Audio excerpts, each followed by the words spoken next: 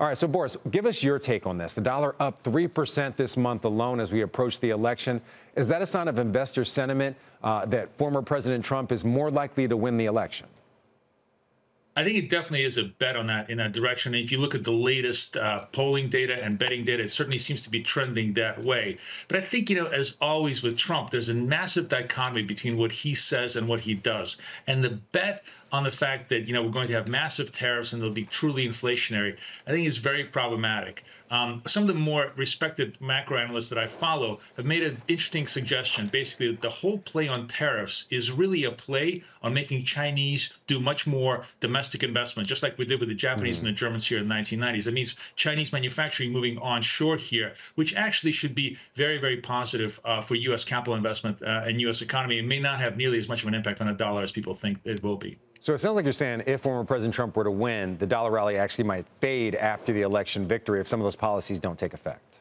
Well, it's interesting. If you look at the history of Trump administration in the first administration, the first 2 years, the dollar fell tremendously, like 10.5%, actually 11%. It was a really, really big decline because ultimately the thing about Donald Trump is he likes low interest rates and he does like a fiscal expansionary policy. So all of those things I think are actually relatively negative to the dollar. Generally, when you look at the dollar movements, it's much more dictated by monetary policy than by fiscal policy. Now, what's interesting about the Trump administration, I think, is that he's going to get a chance to nominate a new Fed chair.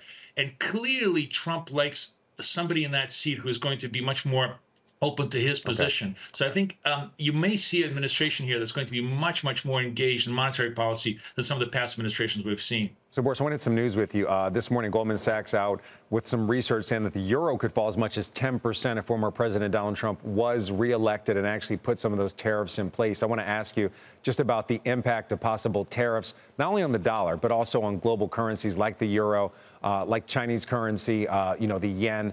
What's the potential impact here?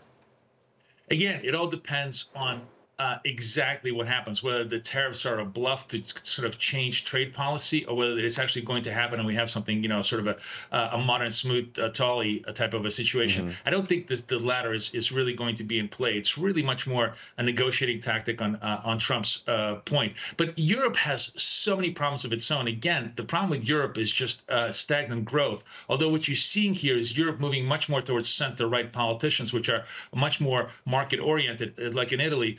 With Meloni and in Netherlands. And if you see that movement towards more center-right positions, then you're going to see probably Europe improve. But for now, Europe just seems to be a basket case. And yes, euro is very weak as a result of it. So, Boris, we got to go, but very quickly, is there any dollar impact if Vice President Harris is elected? Does it have an impact either upside or downside in your mind?